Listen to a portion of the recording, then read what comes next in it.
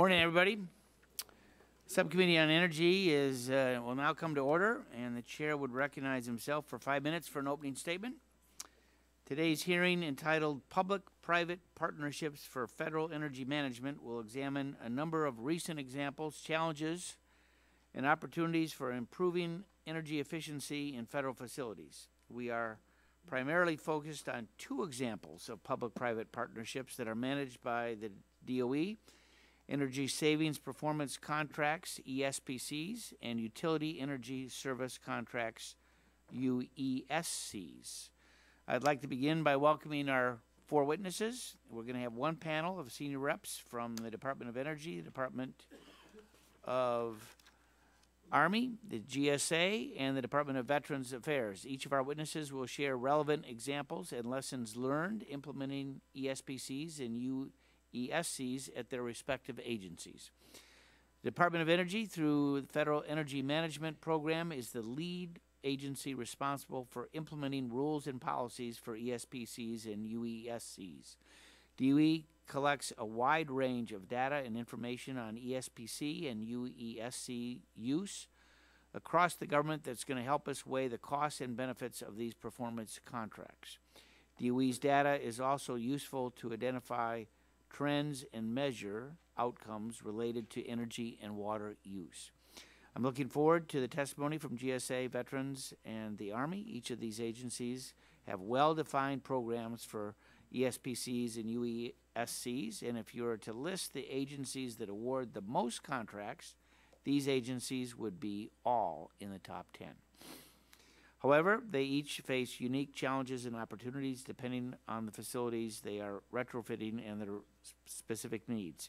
It's been over a decade since Congress amended the statute governing ESPCs and UESCs, and I think that most folks would agree that it's time to consider improvements in these programs. In recent years, agencies have used ESPCs and UESCs to gather the low-hanging fruit of energy efficiency upgrades, focusing especially on lighting, insulation, and HVAC. In the years ahead, we're going to be looking for ESPCs and UESCs to continue delivering energy savings.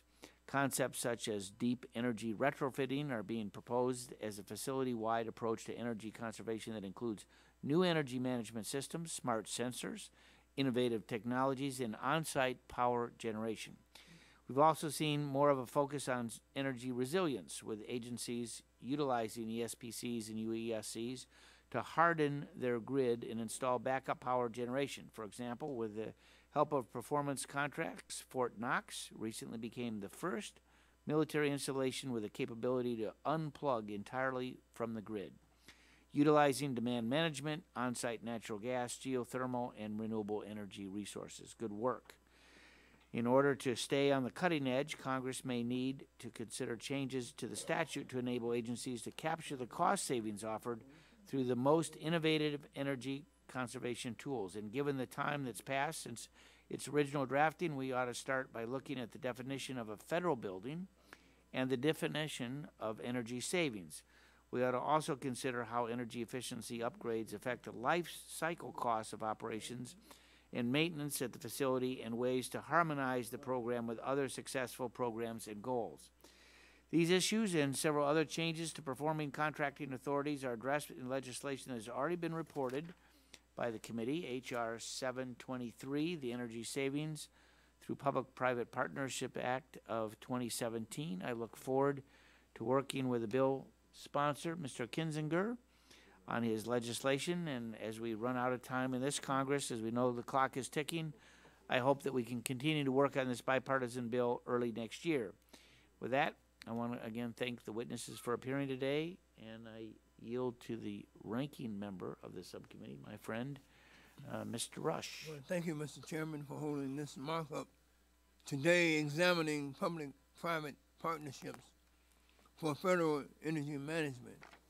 Mr. Chairman, like members on both sides of the aisle, I fully support the objectives of both the Energy Savings Performance Contracts, or ESPCs, and the Utility Energy Savings Contract, UESCs. However, we must also take heed to the warning by both the GAO and the CRS that a lack of consistency in reporting across agencies for projects makes it challenging to document the actual savings achieved solely from ESPCs or UESCs.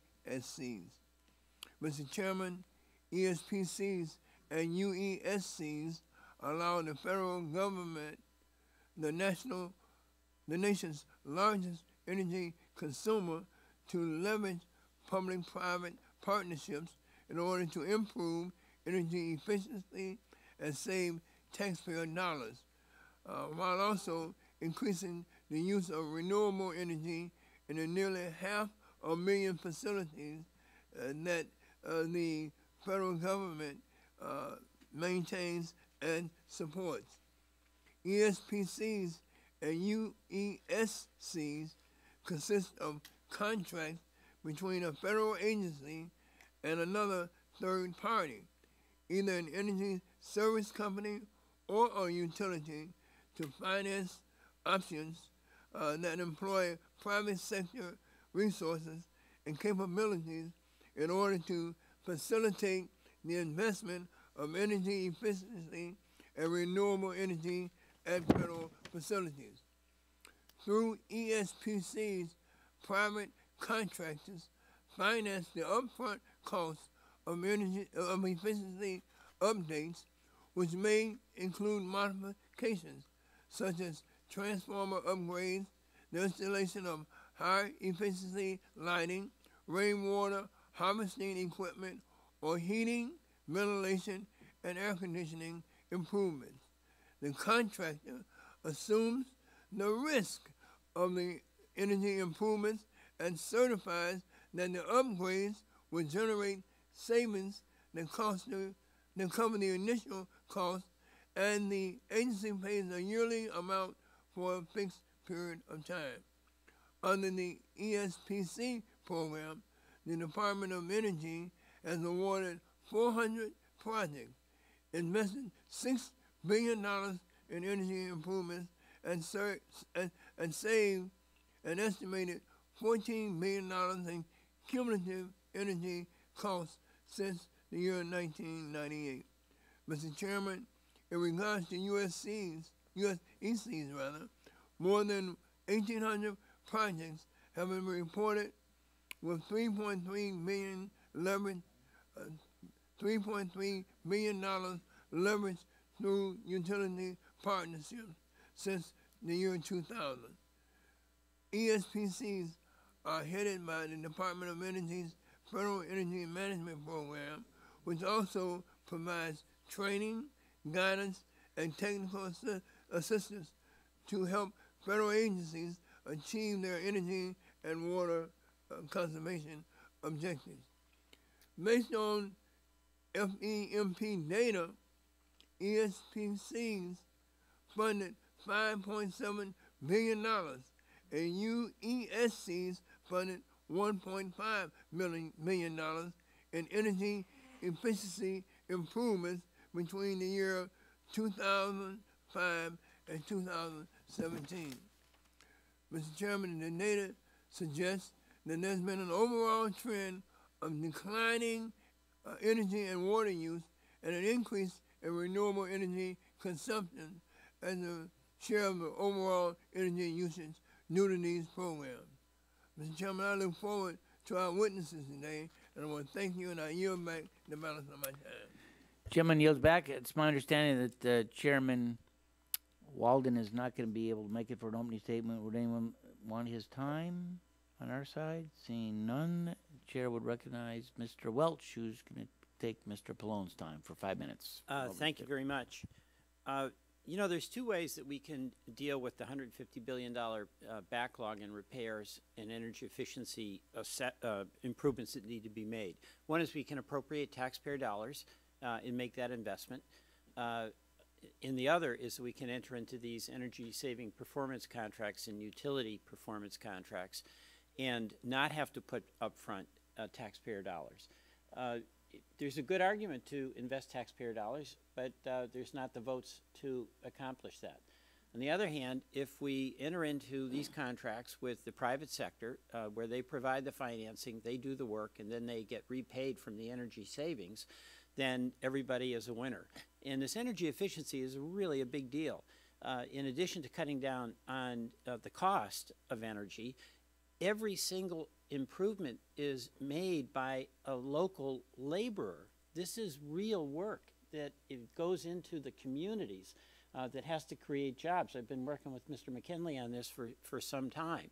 So you get taxpayer savings, you get local employment, and, oh, by the way, you reduce carbon emissions. So it's tremendous that we're working together on this with such bipartisan support, Mr. Chairman, Mr. Ranking Member, and we'll be doing that next year as well. So this is a big deal. Mr. Rush cited what the amount of money was that we saved, and we want to keep that up. There's some questions that are coming up about the audits. GSA, by and large, has been very positive about what's there. But you know what? We should audit, and let's keep auditing, because that information can help us make improvements, make it more efficient, and maintain support within Congress for what has been a very solid program. So bring the audits on. We'll make the improvements. We'll make the adjustments. It's been great to work with Representatives Kinzinger and Moulton and Blackburn, who are the co-chairs with me of the House Performance Contracting Caucus. This is an area where, instead of arguing about the science of climate change, we can talk about the benefits of saving taxpayer dollars and creating local jobs and employment. And I think there's a huge number of our committee members who want to find a way to make this better, stronger for all involved. And I want to thank the chairman and the ranking member for this hearing, and I yield back the balance of my time. Gentleman yields back. At this point, we're prepared to hear from our witnesses, your statements. Thanks for submitting them in advance. They'll be made part of the record in their entirety, and we'll ask each of you to summarize those in no more than 5 minutes, at which point we'll obviously go to questions for all of you. Our first witness is Leslie Nichols, the Strategic Director of the Federal Energy Management Program, Department of Energy. Welcome again.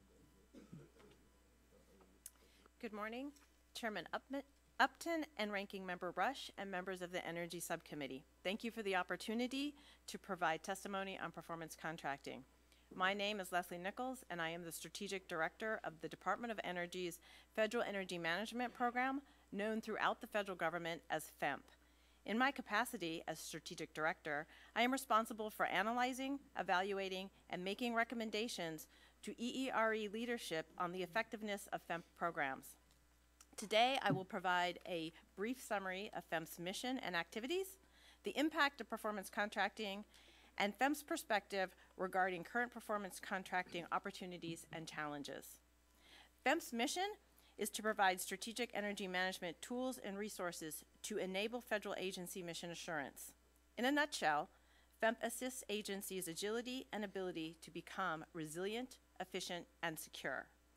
FEMP supports Executive Order 13834 by providing guidance, resources focused on optimizing energy and environmental performance, reducing waste, and cutting costs. FEMP enables federal agencies to reduce their $16.1 billion energy bill and meet energy and water management goals by providing support and accountability for federal agencies. We continue to increase the skills of a multidisciplinary federal workforce by providing training and best practices. FEMP provides technical assistance and guidance for completing energy savings projects by leveraging private sector financing through the use of performance contracting. Performance contracting has had a significant impact on the improved energy performance of the federal government over the last 20 years. FEMP estimates that government-wide over 600 ESPC projects and over 2,000 USC projects have been implemented, resulting in energy infrastructure improvements of $12.5 billion, with a value of cumulative energy cost savings over the life of these projects of $27.5 billion. Since 1998, FEMP has offered its own contracting vehicle, the DOE Indefinite Delivery Indefinite Quantity Contract, known as the IDIQ. The current IDIQ has 21 energy service company awardees, 36 agencies have utilized the IDIQ contract in 50 states, Puerto Rico, and the U.S. Virgin Islands, and have invested about $63 billion in federal energy efficiency and renewable energy improvements from 1998 to 2018.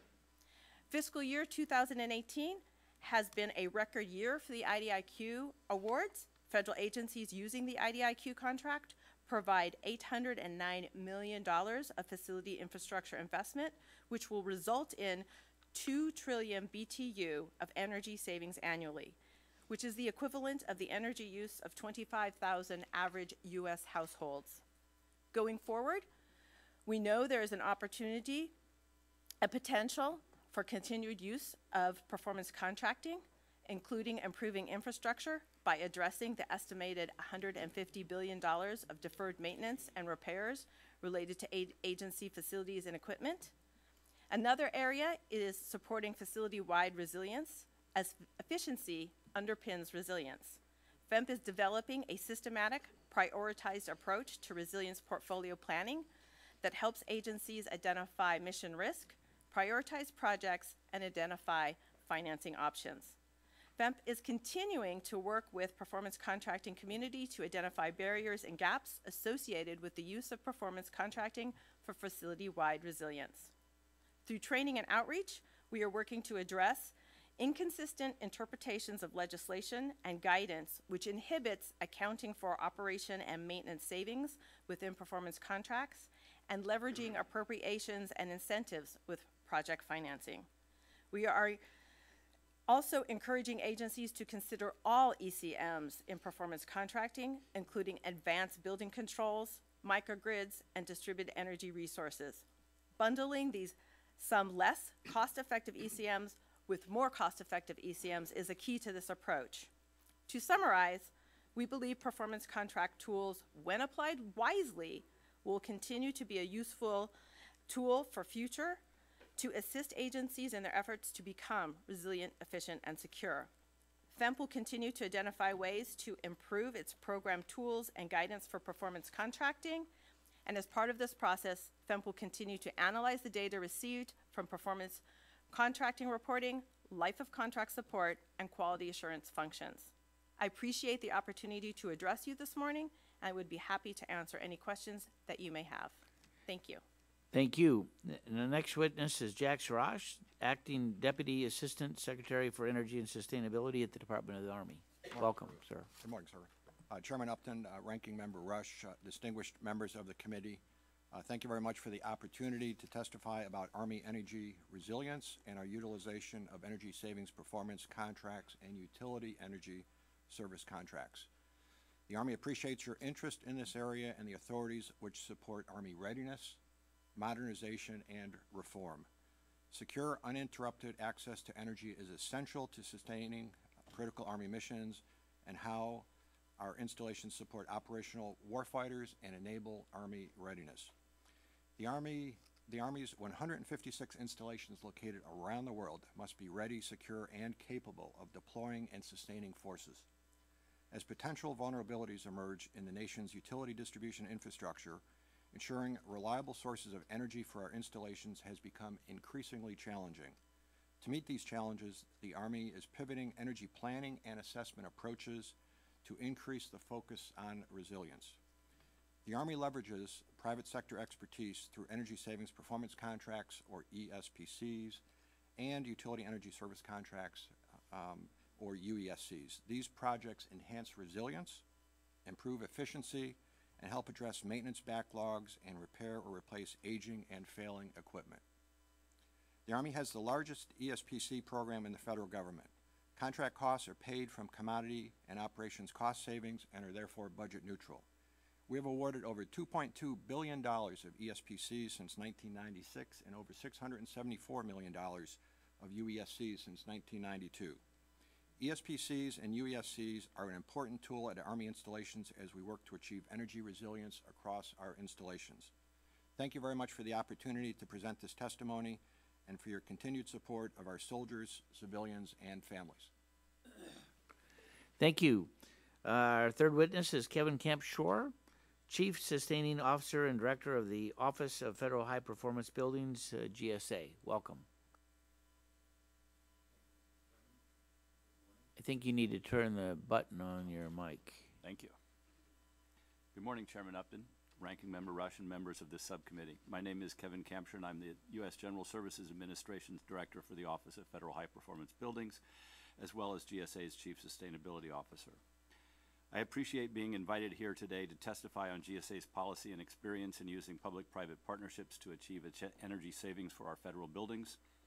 I will also discuss our National Deep Energy Retrofit Program and share with you several lessons learned. GSA's mission is to deliver value and savings in real estate, acquisition, technology, and other mission support services across the government. GSA manages over 371 million square feet of space, housing 1.1 million federal employees from 65 different federal agencies. Executive Order 13834 reinforces the Trump administration's commitment to meeting energy and environmental statutory requirements in a manner that increases efficiency, optimizes performance, and eliminates unnecessary use of resources. Reducing federal buildings' energy consumption and increasing their efficiency saves the government money and makes our buildings more resilient in the long term. GSA has been using these types of partnerships since 1989. GSA has invested over $1 billion in both ESPCs and UESCs, resulting in an annual energy savings of 4 trillion BTUs in GSA facilities and $2.3 billion in guaranteed savings. A key benefit of the ESPC is the guaranteed performance and savings with no upfront capital costs. ESPCs have been proven to work. In fact, the Oak Ridge National Laboratory showed that the actual savings to the federal government were 1.96 times the guaranteed savings. Given that the repair and alteration funding is often in short supply and federal agencies have repair backlogs estimated government-wide to be over $150 billion, the ESPC is an important tool for maintaining a deteriorating infrastructure. In addition, a power purchase agreement can be used to purchase electricity from specific generation sources. For civilian agencies, these agreements are limited by statute to a term of 10 years. GSA has executed power purchase agreements for ourselves and for other agencies, such as an aggregated set of solar systems in Washington, D.C., with a total capacity of 2.7 megawatts and cost savings of $281,000 annually. An integral part to achieving these efficiencies for GSA is the Deep Energy Retrofit Program. A deep energy retrofit is a whole building analysis and construction process that uses integrated design to achieve larger energy savings than conventional retrofits. GSA has awarded 32 contracts in this way at 73 locations, totaling $570 million in investment with $33 million in annual savings. These contracts have provided overall energy savings of 34% on average, which is nearly double the historic average for the government. For smaller projects, GSA partnered with the Department of Energy, the Federal Energy Management Program, to create the ESPC Enabled program, which uses an existing GSA schedule contract and couples it with pre-planned, streamlined ways to accomplish simple improvements. This program has been used by 12 agencies in addition to GSA for projects saving $83 million with an investment of $55 million. I'd like to share with this subcommittee 3 lessons we have learned among the many. We have found it important to aggregate short and long-term measures to maximize synergy and build long-term value. For example, an investment in window replacement does not typically pay back in under 25 years. However, when you couple the window replacement with chiller and heating plant improvements, the windows may reduce the overall load in the building, reducing the size of the chiller and saving money in a way not possible without the window replacement. Secondly, centralizing ESPC contracting reduces the time for project execution and increases savings. During our first round of the Deep Energy Retrofit Program, we reduced the time to award from 2 years to 1 year, significantly reducing contract overhead costs and then applying those savings to building improvements. Lastly, not every project is suitable for an ESPC, and it's important to carefully select buildings using well-developed analytical tools and criteria. Thank you for the opportunity to testify today. Public-private partnerships are valuable tools agencies can leverage to increase building efficiencies and save money while not relying on annual appropriations. GSA has seen significant cost savings, and we are continuously pushing for greater savings in our future contracts. I am pleased to be here today, and am happy to answer any questions you may have. Last witness is Ed Bradley, Executive Director of the Office of Asset Enterprise Management at the Veterans Administration. Thanks for your service. Yes. Thank you, Chairman Upton and Ranking Member Rush and members of the committee for the opportunity to appear today to discuss the Department of Veterans Affairs, VA, Energy Management Program and allowing us to highlight the success VA has had upgrading our facilities through energy savings performance contracts, or ESPCs, and utilities energy service contracts, or UESCs. VA operates the nation's largest integrated healthcare system, as well as administering benefits and services to veterans and operating 135 national cemeteries. The average age of a VA-owned building is approaching 60 years, and since VA owns 86% of the 180 million square foot real property portfolio, ensuring VA infrastructure continues to support VA's mission is a constant challenge. As identified through VA's Strategic Capital Investment Planning process, better known as SCIP, VA has more than $50 billion in capital needs over the next 10 years to modernize and maintain its infrastructure. Along with the appropriated projects, VA has been using ESPCs and UESCs to address its infrastructure needs. Since its first award in 2011, VA's centralized program has awarded over $630 million of ESPCs and UESCs. These projects are supporting infrastructure upgrades at 60 VA facilities using private sector financing to implement energy and water conservation measures. Once installed, these improvements are expected to generate over $40 million annually of avoided energy and water cost, which translates into more than $1 billion of avoided cost over the life of this portfolio of contracts through 2040. By leveraging the benefit of private sector financing, VA facilities are able to efficiently address critical system repairs, infrastructure improvements, and deferred maintenance. These projects are also allowing VA to enhance the resiliency and reliability of our facilities, enabling better care for veterans. In addition to the awarded portfolio, VA is actively developing another $550 million of potential upgrades for 35 other VA facilities, and an additional 15 facilities are being looked at in initiating projects to support their needs, and as well as others in the future will be looked at. VA's centralized energy performance program has had many successes since its launch, and several VA projects have received national recognition for innovation and value.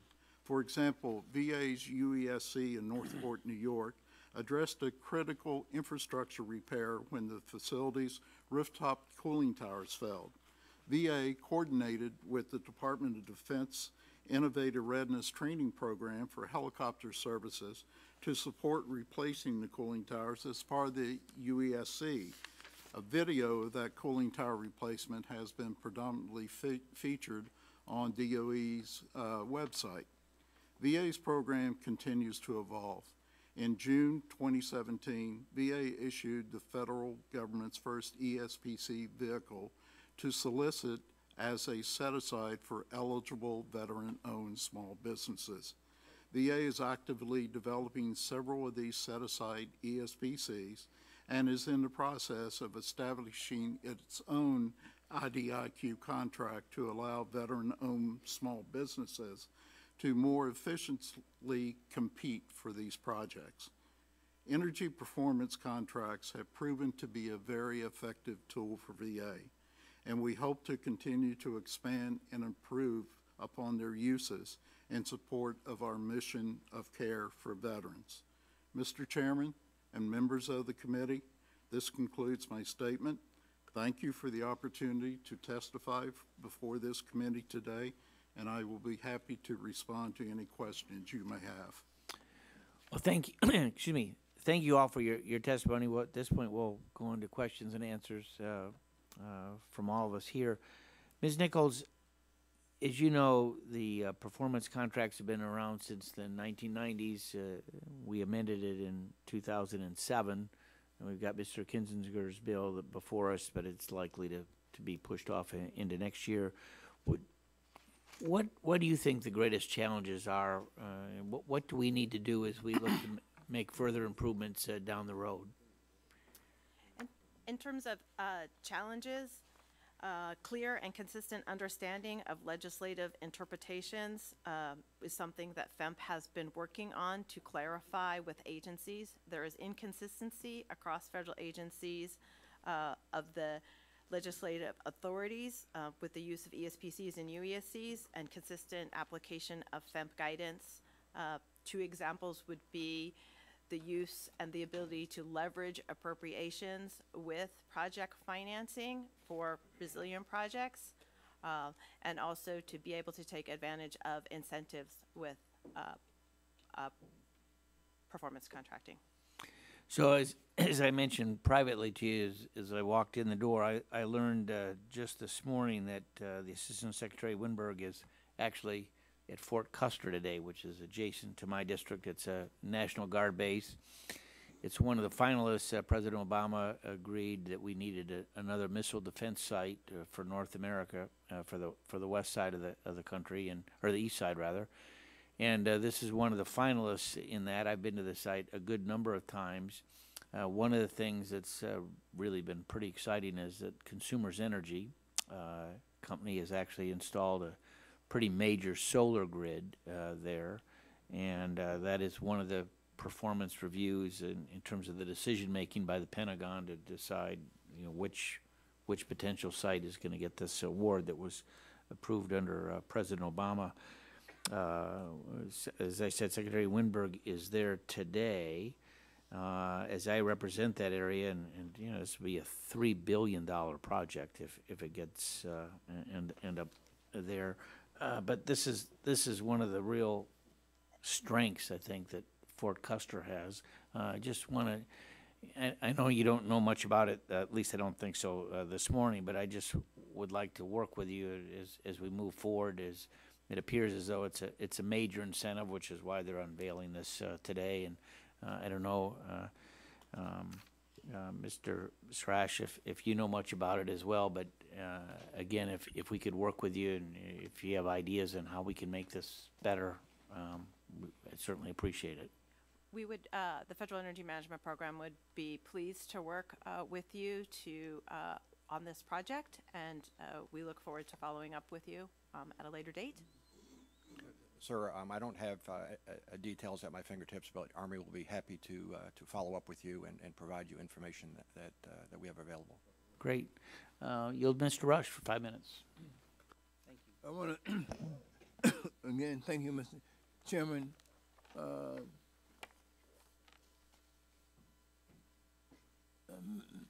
Madam Nichols, is there a centralized list of contractors that DOE maintains, and how does a contractor get on a list if there is one? How does a contractor get on it? Also, I understand that there's a set aside for veteran contractors at the VA. Does DOE or any other agency also maintain a list of minority contractors? And do we know the percentage of these federal contracts that were awarded to minorities? In terms of the maintaining a list of qualified energy service companies, yes, the Federal Energy Management Program maintains the qualified list of ESCOs. There is a process that is outlined in our resource materials as we vet energy service companies, not only those that are part of the IDIQ, but also those that are part of our ENABLE program. So yes, we have that list. In terms of set aside for veteran-owned minority companies, there are small business. There is a small business, and the current ENABLE includes 2 disabled veteran ESCOs. I will have to get back to you on the percentage of minority-owned businesses, ESCOs, that are currently on our qualified list.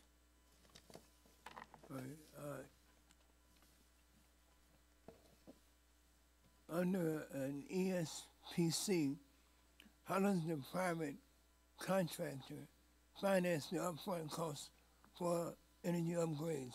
Does the money come from financial institutions, banks, or are the companies themselves responsible for doing the work and also fronting the cost of doing the work?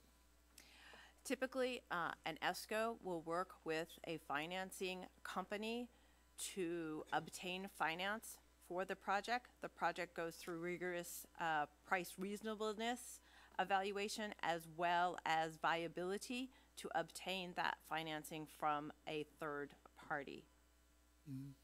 And Mr. Bradley, I think, do you maintain any data on minority veterans and their the number of minority veterans that have contracts under this program, under FEMP? What we are doing is identifying the veteran-owned small businesses that have supposedly energy type capabilities. We are working with DOE to get those businesses qualified and certified. Even with those small businesses, they sometimes have a lacking in overall financing capabilities. And through SBA and the small business set-asides and so forth, they are able to joint venture with some of the bigger businesses that can handle with financing as well. So the two are working together on joint ventures, bringing in the VOSBs as well. I just want to make a note, Mr. Chairman, that, you know, we are moving into an era where diversity in government contracting really means something. We're not.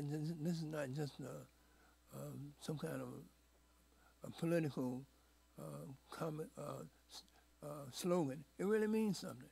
And so we would. I'd like to meet with you, Director Nichols, to really kind of flesh this out more and see whether or not what exists and how it can be enhanced. Maybe you're doing a great job. I don't know, but you don't know either, and that's my problem. Thank you. You're mad. I would be happy to follow up with you, sir. As an additional note, FEMP does provide a robust training both for ESCOs and agencies, including small business and small disadvantaged businesses. Thank you. Great. Mr. Olson, Vice Chair of the Subcommittee from Texas. I thank the chair and welcome and happy holidays to our 5 experts. As y'all may know, I grew up about 1.5 miles from the Johnson Space Center, the home of American human space flight. This is in my heart. It's very important to me that the work being done there continues even when a hurricane hits like Hurricane Harvey. Hurricane Harvey hit Texas hard in August 25th of 2017. The Johnson Space Center has a mission that has to keep going throughout a hurricane. International Space Station has been in orbit now for 20 straight years with a human being on board every single day of that period. They can't go down when a hurricane hits like Harvey. And they didn't go down. They shut down the center on the 25th when the hurricane hit, opened the center on the 4th of September when it was clear, but guess what stayed open the entire time? Mission Control at JSC, controlling our space station. Now, Ms. Nichols, you guys had a big role in that at DOE. It's called the Effect Grant. Gave one to JSC in 2014. They leveraged that, let's see, it was a $1 billion Effect Grant that supported a $47 billion investment in new combined heat and power projects. So please take a victory lap. and tell us about the project at JSC, what it accomplished, what it can accomplish. Can it be a model for other NASA centers and also any other federal government agencies? It's a great project. Thank you, sir. The NASA Johnson Space Center project can certainly be a model for other federal agencies as a case study and as a way to accomplish a great deal. Some of these accomplishments include the fact that, as you mentioned, Johnson Space Center, with the help of FEMP technical assistance and through the use of our AFFECT, which is assisting federal facilities with energy conservation technologies program, through the use of our Federal Energy Efficiency Fund Authority, was able to provide $47 million investment. The AFFECT program provided the $1 million investment, so there was a good leverage there. The project had a new combined heat and power capable of providing the site with 70% of its base power consumption, allowing the site to operate off the grid during outages, as you mentioned. That it has a 12 megawatt CHP plant. It allows Johnson Space Center to operate in island mode.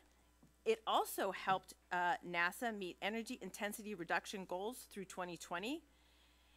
Interagency collaboration was a piece of this as well to create replicable resilience projects.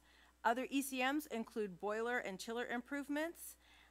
It was a $47 million project with a 22-year term, and it, as you mentioned, is located in Houston, Texas. And just to reiterate for our members here, she mentioned $1 million of federal money became $47 million in private investment. 1 to 47 million.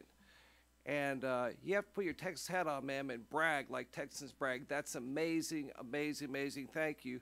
Final question for all the panelists, just basically a big high-level question. Just to understand the range of issues you have to deal with. It's real simple. What have been the lowest hanging fruit to deal with that's been achievable, and what's the highest? What's the thing you have to do, want to do, but it's going to cost a lot of money or some technology changes? How about starting with the VA there? Michael DeBakey.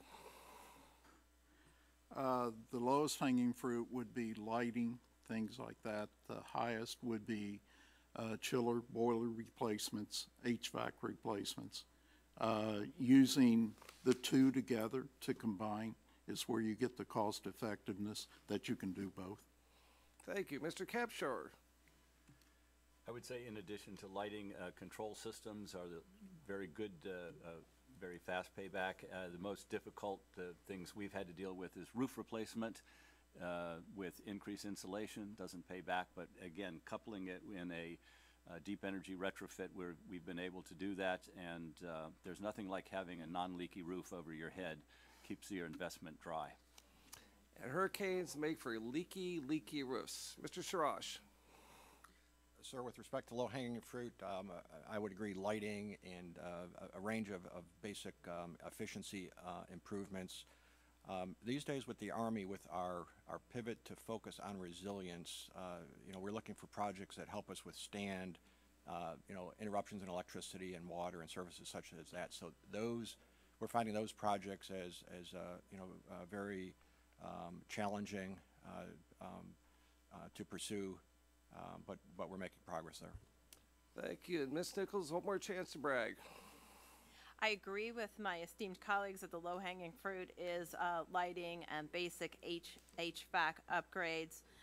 I believe that the opportunities for big projects are the fence-to-fence projects that enhance resilience, include microgrids and advanced building technologies, and present the opportunity to leverage your appropriations with performance contracting, because not all resilience measures do pay for themselves in a performance contracting situation. Thank you very much. Time's over. Mr. Sharash, member, go Navy, beat Army. Thank you, sir. Next year. Mr. McNerney. Well, thank you, the chairman, and it's too late for Navy to beat Army this year, I'm afraid. So it sounds like all of you think that these are favorable, the ESPCs and the UESCs. Could each of you verify that with a simple yes or no? You think these are good ideas and you'd like to see this continue, starting with Ms. Nichols? Yes. Yes, sir. Yes, sir. Yes, sir. Well, good. How about this question with the same format? US PCs and UESCs need significant or could use significant improvement by legislation. Yes, sir. Yes, sir. Yes, sir. Yes, sir. Well, thank you. Ms. Nichols, are the incentives appropriate to identify and use ESPCs and UESCs as quickly as possible? I believe that there are good incentives out there. There's always room for improvement. Okay. Mr. Bradley, where did the VA end up with regards to the 2014 goal of $2 billion in ESPCs that were part of the Climate Action Plan? We achieved that goal. It was successful. It's on. It took some time to get there, but we did achieve that goal. Okay, thank you. Mr. Surish, are any projects of your agency working on to implement, are they hindered, and is there something Congress can do about it? Sir, off the top of my head, I can't think of any projects that are hindered. There's certainly some room to bring forward some enhancements to the legislation, as the chairman noted at his during his opening comment. Very good. Again, Ms. Nichols, I understand that many agencies use the DOE's umbrella IDIQ, which is Indefinite Delivery, Indefinite Quantity Contracting Vehicle. What more can be done to modernize our federal buildings aside that tool? Besides the IDIQ? Right. There is the use of also of UESCs and working with your utilities and taking advantage of incentives. There's the use of power purchase agreements, again, partnering with your utility to have on-site renewable generation. And there's also really looking at resilience portfolio planning to look at your infrastructure against your risk and prioritize those projects so you're prioritizing those with the highest level infrastructure needs. Thanks, that's a good list. I appreciate that. Are the FEMP's guidelines designed to ensure that UESCs provide energy savings adequate, or are they designed to be Yes. adequate? Very good. Mr. Surish, what benefits have ESPCs and UESCs provided the DOD in its efforts to enhance reliability and resiliency? We're very happy with what we're seeing, sir. So first of all, we get the best ideas from the energy industry brought into Army installations. Really great ideas and great projects. And also, as you're aware, the ESPCs and UESCs allow these projects to be completed with no upfront capital. We, of course, pay back that investment through a saving stream. So that really helps us leverage the amount of work that we're able to perform. Thank you. Now, something closer to my district. Mr. Bradley, I've been working on with the VA to build a clinic in my district, and you spoke about how the average age of buildings is 60 years old in the agency's portfolio. What is the VA doing about new construction regarding resilience and efficiency? The answer to that is that VA, regarding resiliency, that's a common practice that we incorporate into all of our projects, being the fact that we are essentially first responders in emergency situations with medical care and so forth. So everything we do has resiliency and reliability built into it today. Do the ESPCs and UESCs have any relevance in new building construction? In new building construction, no. It's more into the renovation of existing structures, things like that, that we have incorporated ESPCs. We have not dwelled into trying to incorporate them into a new facility construction project. All right, thank you, Mr. Chairman. Mr. Latta. Well, thank you very much, Mr. Chairman, and thanks for our panel for joining us this morning. Mr. Surish, if I could ask a few questions from your testimony. How long do you have to do an analysis before they implement these projects at the installations? Sir, it depends on the complexity of the energy and water conservation measures. I would say a round number would be maybe 6 to 12 months, but we find end to end that we're typically able to get these projects in place quicker, quite frankly, than if we had direct funding. So we're very pleased with being able to do that. Okay. You know, looking at your testimony on page 5, when you're talking about the, is it pronounced the Toby Hanna Army Depot in Pennsylvania with the award there of $29.5 million for the ESPC, and then saves the Army about $3.7 annually. Again, on a base like that or a depot like that, what's the average payback time then for y'all? Sir, that really depends on the complexity of the project. For relatively straightforward, simple projects, a payback could be in 3, 4, 5 years. This is a more complex project. I don't have the number. I can follow up and give you the exact number on the payback, but this is a more complex project, so I would expect it to be maybe in the higher teens or maybe up towards 20 years possibly.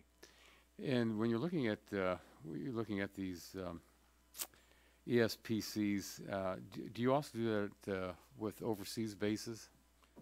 Yes, sir. We do at certain locations where we're able to do them. There's country-to-country agreements and things like that we have to pay attention to. But there are some that we do some third-party ESPC efforts at Army overseas installations. And if you can answer it, do you find that when you're doing them overseas, it might be quicker, or that you might get a faster payback on some of these? I think it's similar to what we're finding within the continental United States. The ESPC contracting approach is I think we find it's a fairly rapid thing. You can always get involved in you have to negotiate. You could end up eating up a lot of time if negotiations don't speed along. But I think typically end to end we're seeing these done fairly rapidly. We're happy with what we're seeing. Good. Mr. Kempshire, if I could ask from your testimony, could you get in a little more information on when you talk about the deep energy retrofits, and because you're talking about how that you're doing, instead of the retrofit of a whole building analysis construction project, it uses integrated to achieve a much larger energy savings than the conventional energy retrofits, and how that works then. Yes, sir. I think an example of probably the best way to do it, right here in suburban Washington, New Carrollton, we did a retrofit that's a 1.2 million square foot building. Building was built in 1994. At the time we started the retrofit, the energy consumption was 26% above the office average for the United States, and afterwards it's 61% below. We achieved 62% overall energy savings. It's been in operation for 4 years, and we've measured the savings every year, and they have achieved them. We replaced the central chilled water plant with a smaller plant because we improved the insulation of the building and the roofs. We have integrated controls and sensors. We have 11,000 individually addressable LED light fixtures within the building that can respond to different levels of energy use. We have 1 megawatt of on-site renewable energy, and we also improved it by adding a geothermal field to use the heat recovery of the earth there. We created 550 local jobs during the course of that construction, and also improved the operation of the IRS data center there as well, reducing their internal costs. Okay, well, thank you very much, Mr. Chairman. I'm going to yield back the balance of my time. Mr. Peters. Thank you, Mr. Chairman, and thanks to the witnesses for coming today. I appreciate the advancements that have been made on energy efficiency and government infrastructure. Before serving on this committee, I spent 2 terms on the House Armed Services Committee, where we had similar discussions with respect to the military. And the military is often ahead of other parts of the federal government in testing and using new efficiency technologies. In San Diego, which is my home, we launched the Great Green Fleet with ships burning cleaner fuels. We tested and implemented smart grids with solar power investments at Marine Corps Air Station Miramar. We have just north of me at Pendleton, taking advantage of microgrid technology. And we've implemented new energy savings in local federal buildings, and I'd like to see this progress continue, not just with the military, but with all our federal agencies. And it occurred to me, and I addressed this to Mr. Surash and Mr. Kempstrower, that I'd be curious about how we coordinate with across agencies. So in the military, for instance, Mr. Surash, is there a way for all the military bases in a region to join together for one long-term power agreement with a local utility? Or on a broader scale, if all federal infrastructure in a region banded together in a power purchase agreement, do you think that there's ways to do that? Are there barriers to you doing that? First within the military, Mr. Suresh, and then I guess Mr. Campshore across the federal government. Sir, with respect to purchasing our utilities, we're dealing with, first of all, regulated and deregulated regions. But it appears, from my knowledge, that each service is buying utilities at the base level, although there have been some efforts with the Defense Logistics Agency Energy to bundle purchases together. I believe that Army, Navy, and possibly Air Force for deregulated places that are served by that have deregulated service, we have that. But for the most part, in places where the utilities, it's a regulated utility, I believe we're purchasing, each base is purchasing by themselves. Now, certainly, I think this is a great idea and is something that we should explore to use our buying power as the federal government, not just the Department of Defense, but other agencies also. Mr. Campshore? Yes, sir. I think there are no real impediments for us to do that. GSA has the government's energy purchasing authority for all agencies. We have purchased energy on behalf of virtually every other agency in the federal government upon occasion. As my colleague from the Army has stated, in the case of the deregulated utilities, there's much more opportunity for looking at bundling requirements, for sort of structuring the procurement so that all your eggs are not in one basket. You have different sources. And I think the potential is certainly there. Maybe, Ms. Nichols, I could ask you to, there's no one here from the Army Corps, but maybe you're the one most knowledgeable about the dams that the federal government works on. It strikes me that those could be powered up for hydropower through power purchase agreements would make a lot of sense. Are you familiar with how far the government's come on doing that sort of work with dams and hydropower?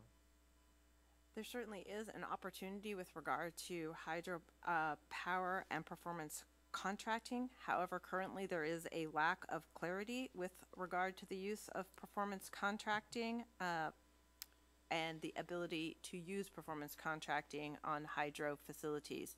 There are some agencies, such as the Army with Mr. Sharash, that have been able to use performance contracting with hydro facilities, but is not a consistent wide practice across the federal government. Okay, is that something that needs a legislative attention?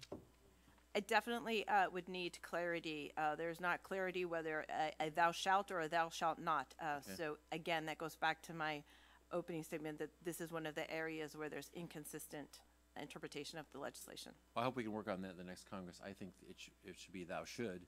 If those are opportunities to provide some really clean energy to that's base load power, and I think would be we could take advantage of that. So I'll look forward to that in the next Congress, and I yield back. Mr. McKinley. Thank you, Mr. Chairman.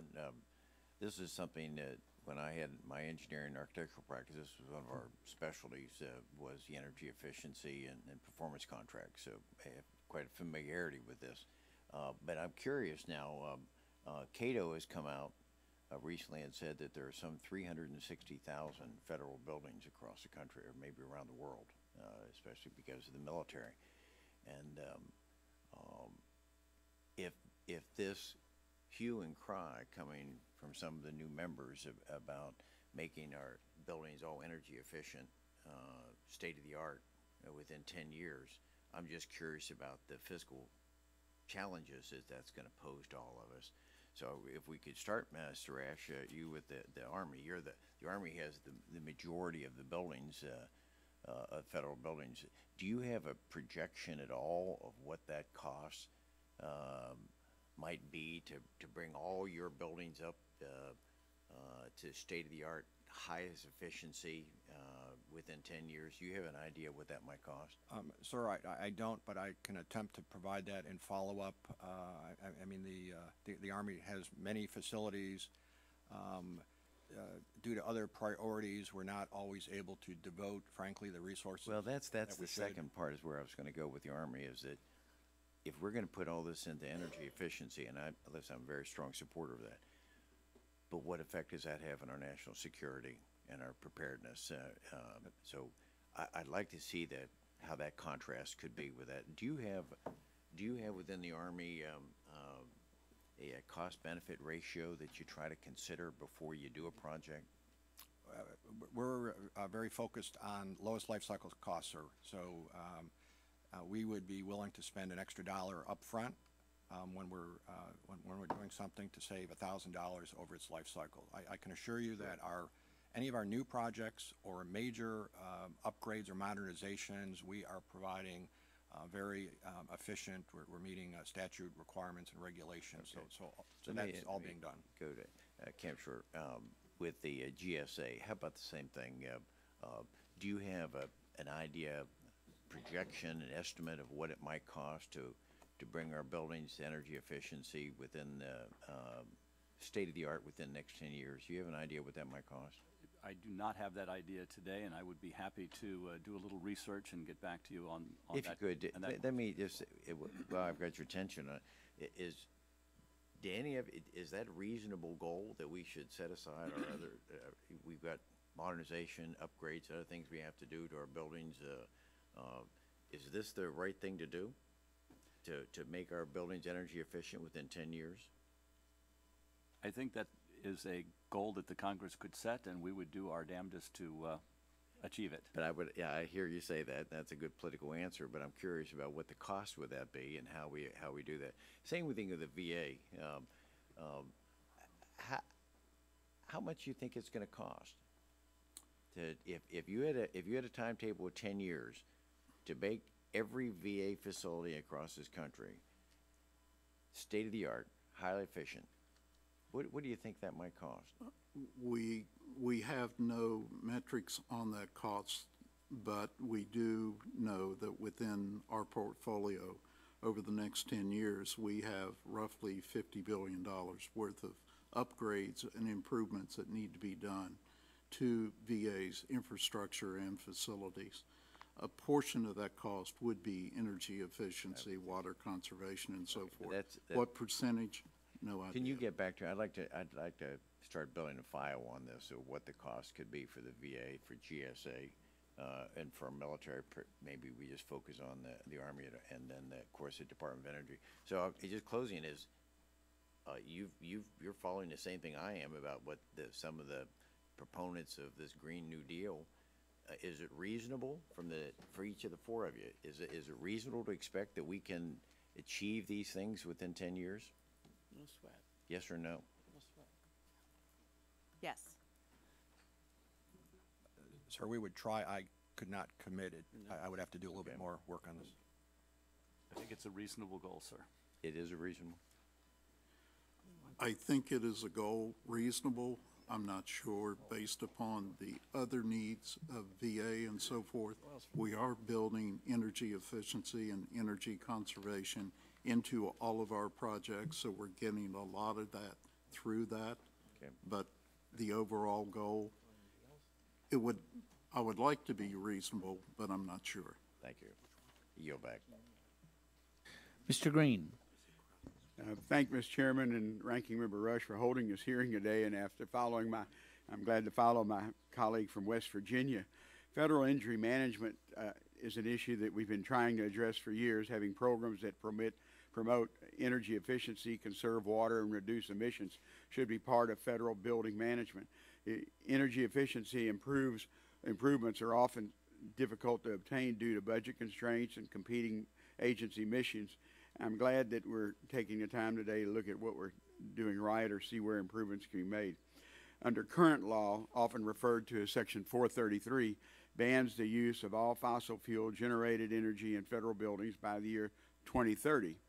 It's been 11 years since this law passed, and not only are we not on schedule to meet the 2030 target, but we are not on schedule to meet the 80% reduction in 2020, just 2 years away. Neither the Obama administration or the Trump administration have created regulations to implement the law.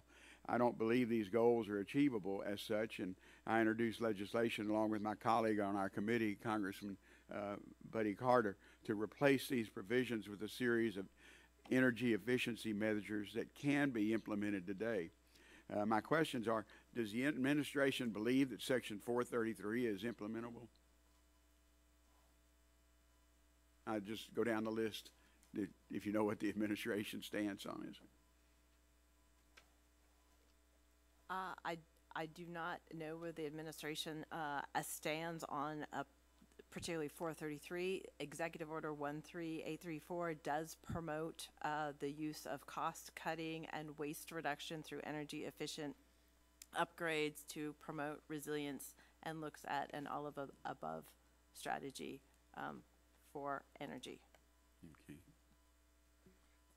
Sir, I'm not familiar with exactly where we stand, but the direction the Army's going in is we are laser focused on resilience. There's a lot of threats out there that we're very worried about, and at the same time we're interested in efficiency and the lowest life cycle cost as we move forward. But is it true though that we're not going to meet the 80% in 2 years, much less 100%? And sir, I don't have those details at my fingertips. I'll provide that as a follow-up. okay, thank you. Any other responses? I'm just concerned because Fort Hood in Central Texas is not my area. I'm in Houston. It's probably the biggest Army base, I think, and just trying to put investment in that would take a significant amount. Do any of you believe a focus on energy efficiency would be better target to aim for than a complete fossil fuel ban? Just to have steps to take over a period of years instead of saying we're going to do this. Sir, if I can just quickly address Fort Hood, the Army has a project down there where half of the electricity is being provided by a wind farm. It's a couple hundred miles away, and the other half we're buying from the local utility, and we've got a real good deal there. We're very happy with that. Any other that question? Well, I have to admit, coming from Texas, and this energy subcommittee has done a lot of hearings on what's happening with, and oftentimes 40% of our base load is from windmills, whether it be from West Texas or South Texas, and other. And since natural gas is so cheap, it's easy to turn on a burner and turn on to receive it. Can you elaborate on how energy savings performance contracts or ESPCs are a valuable tool toward meeting the efficiency goals? Yes. Mr. Green, I thank you for the question. Given the amount of repair and alteration requests which we all mentioned, and the lack of ability to fund all of that, ESPCs and UESCs and energy conservation are a key component to being able to achieve energy conservation, but also to improve the deteriorating infrastructure of the federal government. And I think, as Mr. Bradley pointed out, not every item on our list of deferred maintenance is an energy item. So there's never going to be, under the current statutes, the ability to do all of the repair and alteration backlog with energy savings performance contracts. However, they can be a key component and should be. Okay. I know I'm out of time, Mr. Chairman, but maybe the committee could look at that and say, you know, instead of this hard 100% use, we could actually see progress over the next few years, and because the electricity market and energy market are changing literally every day. So, and thank you for the time. Thank you, Mr. Green. Mr. Johnson.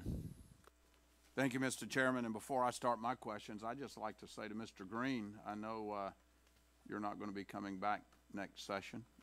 Best of luck to you. It's been a pleasure serving with you on our committees. Appreciate that. Thank you.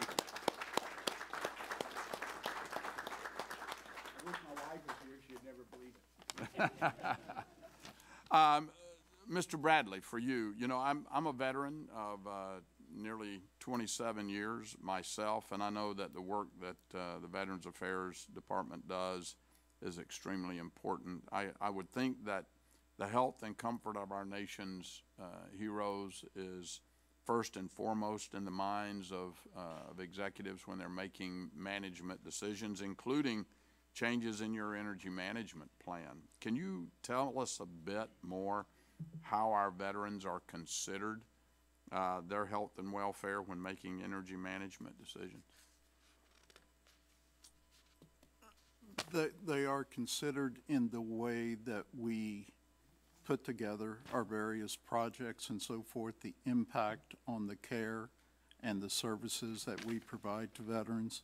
That is one reason that every energy conservation measure that we see, we look at the impact on the operations, we look at the impact on the veterans of being able to serve the veterans, decide strategically what is the priority as far as what needs to go now, what needs to go later, the impact on care. We look at all that before we decide which ones we go to. And then we set up a site development plan that we work with the various ESCOs to achieve. And you got multiple sets of eyes that's looking at all that? Yes, sir, from up and down the VA. Okay. How does addressing resiliency and reliability of our energy delivery systems impact how the VA cares for our veterans? And how can the VA further improve those efforts? From the resiliency standpoint, VA is a 24/7 operation. We have within all of our designs, our implementation of projects, our implementations of retrofits, resiliency built in, resiliency and reliability. With being a 24/7 operation, we're there to serve the veteran at that time. So we got to make sure everything is up and running, the equipment's running, the operating rooms are conditioned properly, the sanitary is there, things such as that. This is something that we constantly build in. Okay. Ms. Nichols, in your testimony, you discuss how the Federal Energy Management Program will continue to refine practices relating to measurement and verification. Can you discuss some of the challenges in that current work, and do you believe there's a role that Congress will need to play? In terms of what we're doing, we continually work with agencies and ESCOs to ensure that M&V is happening, and then we analyze the M&V reports to ensure that the savings are being retained. We constantly want to improve the accountability and transparency around M&V. There are challenges that M&V is not necessarily consistently applied and utilized throughout the federal government. So training and providing training of full contracting teams, both those technical energy managers and contracting officers, would be something we'd like to see continued. As well as clarity, again, for the need to use Federal Energy Management Program guidelines around performance contracting. Okay. Are there other issues that the Federal Energy Management Program is looking at or plan to more closely examine after it gets done with its measurement and verification work? We continue to do our life of contract support and quality assurance, where we are looking to make sure through the use of data collection and e-project builder that we have sound, viable projects and case studies throughout the federal government, and also looking again at clear and consistent understanding of legislation interpretations for these bigger complex projects such as resilience, leveraging appropriations with performance contracting. Okay, right on time. Mr. Chair, I'll yield back. Mr. Doyle. Thank you, Mr. Chairman. Mr. Sharash, battery storage paired with renewables or any other type of energy production can lead to energy efficiency and resiliency for microgrids and isolated military bases. Is the Army taking steps to utilize this technology, and how does the Army determine which technologies are preferable for a given project? Thank you, sir. Yes, we're interested in all the above. First of all, our view is we are currently technology agnostic, so we are looking for what the market could bring. Now, our focus is resilience, but that's very complementary to the legacy focus on efficiency and conservation and of course lower costs. I can just give you a quick example. It happens to be out in California. We're using a enhanced use lease, so this is a deal where a third party is going to come in and generate power and actually sell it to the market, and we're only going to want it during a contingency or when the grid goes down. That's a active procurement right now, and it appears that the proposer is going to bring in the case out there, it's going to be PV with a very large battery storage and a microgrid and a little bit of either natural gas or diesel generator to ensure that we have a 24/7 availability of power. Thank you. Mr. Campshore, you speak about opportunities that deep energy retrofits present. Are there challenges to deployment, and how are you trying to address those challenges? In any large and complex construction contract, of course, there are challenges, and we do look at that.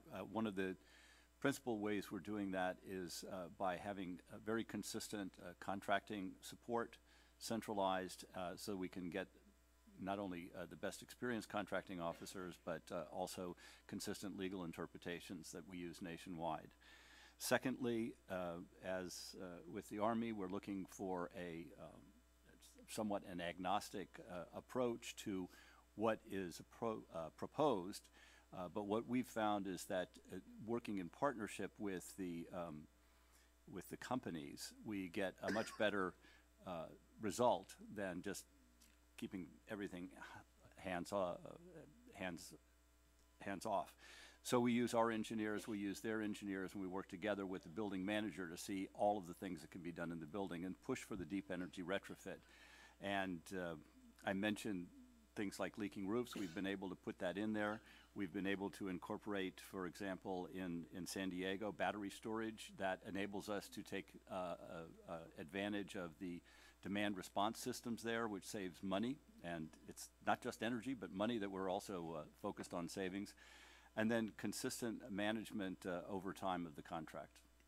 I meant to ask you too, I know you noted that there's a backlog, a repair backlog of $150 billion. It's not all energy, but I'm just curious, how does GSA assess and prioritize projects to address the backlog? Is there a methodology to that, what you do first? Yes, there is. We have an organization that consists of portfolio and asset managers that looks every year at a 5-year forward look at all of the repair requirements, sets priorities based on a series of criteria that we develop and modify every year. Looks at, how long do we intend to be in the building, what's the condition of the building, what's the urgency of the mission, what are the needs of the agencies. It's important for GSA also to look at it not just from the pure real estate point of view, but also the point of view that we only exist to serve the mission needs of the other agencies. So we're looking very closely with the agencies that we serve as to what their needs are, and we prioritize them accordingly. And we go through that set of priorities using some fairly modern systems for analyzing them in order to come up with our budget request every year. Thank you. Mr. Chairman, I'll yield back. Thank you, Mr. Chairman, and I will yield my time to my good friend from the Bluegrass State, Mr. Guthrie. Thanks. You didn't tell me ahead of time you're going to do that, so I appreciate that very much. I know I'm waved on, so You've been asking me all day to do it, and you didn't know I was going to do it. I appreciate it very much, and I'm on the full committee, but not on the subcommittee. I wanted to come because Mr. Sharash, you and I participated in an exercise at Fort Knox, which is in my district, and Fort Knox is obviously a key component of the Army's function with Human Resources Command, First Theater Sustainment, trains most of our officers, and we experienced in Kentucky the 2009 ice storm. So we're talking about resilience and being down. Things were down all the way across Kentucky and affected Fort Knox. And of course, Kentucky's blessed in many ways. One is that we have a lot of natural gas, so so Fort Knox is able to go off the grid and be resilient. We were there to experience that exercise when they showed they could go off the grid. And while Fort Knox is unique because of Kentucky's abundance of natural gas, can you speak in general how the Army has taken full advantage of natural resource production on bases across the country to support energy resilience and Army readiness? Yes, sir.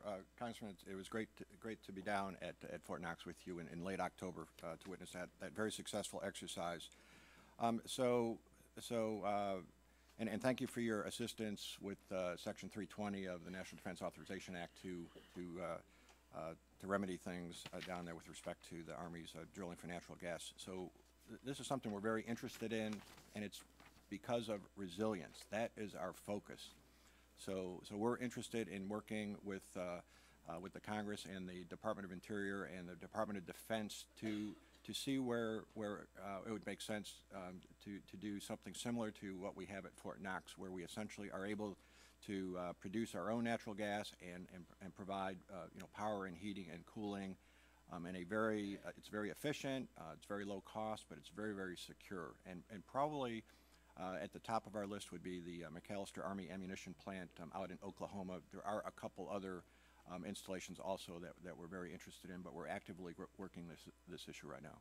Okay, thank you. And I know, as you've talked resilience several times, when the Army looks at installations, they specifically emphasize the ability to continue operations off the grid. And I know Fort Knox has done that.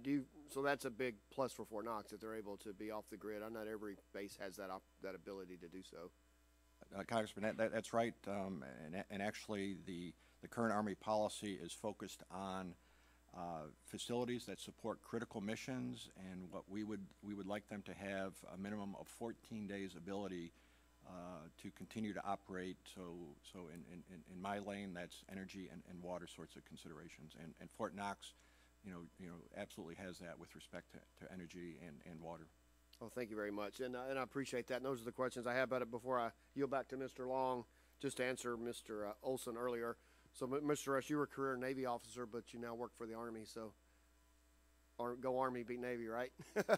Congressman, sometimes I seem to say, go Army, go Navy, and I seem to get away with it. Okay, that sounds good. Well, I noticed your boss was on the field. Cop out. I'll yield back to Mr. Long. Well, thank you. I didn't know you were going to yield back to me. Mr. Bradley, in your testimony, you highlight the success that the VA has seen in reducing its energy costs through energy savings performance contracts and utility energy service contracts, with a savings of over $230 million since 2008. How has centralizing the management of the ESPCs and UESECs through the VA Energy Management Program helped the VA maximize energy savings, and is this something that can be replicated across other agencies? The way we have done that is that we have centralized the procurement of the ESPCs and UESCs with a central contracting arm in Ohio, Cleveland, Ohio. By doing that, we have the expertise together of doing ESPCs and so forth in conjunction with our field energy managers that are identifying the ECMs and things like that.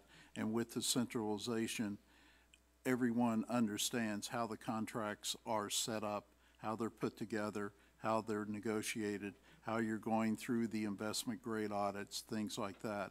When you decentralize it to individual contracting people in the field, they may be doing one UESC or ESPC in their lifetime.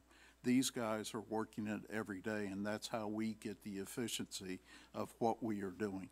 And is that something you think could be replicated throughout other agencies? It it certainly could be, yes. I'm not sure what the other agencies, contracting arms, how they're set up, but it could be replicated, and we've promoted that quite a bit. Okay, thank you, Mr. Chairman. I yield back. Mr. Welch. Thank you very much, and I thank all the panel for the good work you're doing. Really appreciate it. President Trump's 2018 Executive Order 13834, it said some of the really good things about needing to improve federal energy and water efficiency. It didn't provide details or metrics. In my view, no details, no metrics, no progress. And the question I have for really all of you is whether energy efficiency has been less of a priority since the new executive order was released. Has there been a drop-off in new performance contract project starts? Maybe I'll start with you, Mr. Campshore. For GSA, energy efficiency and improving building operations has remained a high priority. It has not diminished. We awarded a large number of contracts, and there is a kind of a cyclical process for identifying and bringing forward new contracts, but we have continued the program, continued the centralized program for energy efficiency, and we continue to work on improving the operations of buildings even without energy performance contracts through better use of the existing funding streams that we have and prioritizing the operations of buildings. Mr. Bradley? We essentially have not slowed down. Basically, we are doing 25% of our facilities a year looking at energy conservation measures through audits, and with that, we're putting together ESPCs, UESCs, because we see this as a way to use non-appropriated dollars that essentially we can use in other places to get the energy efficiency, to get the water efficiency, and in concert with that, get some upgrades as we go through. Let me ask you, thanks. I'll ask you a different question, Mr. Shuras. Thank you, gentlemen. You know, the deeper retrofits have a longer payback, and that's tougher sometimes to make the numbers work as quickly as you want. And how much does your agency rely on performance contract to deal with these deferred maintenance issues where you're trying to get a longer payback, but actually longer term savings as well?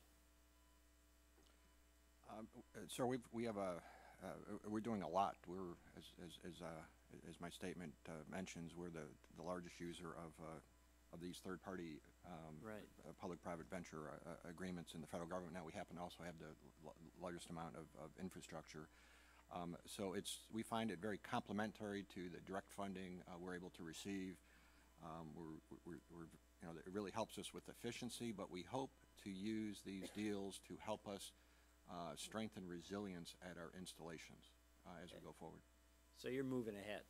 Absolutely. All right, Ms. Nichols, you know, at the federal level, we've heard from all of you, but there's a big opportunity to get the same benefit in municipal buildings, state facilities, schools, hospitals.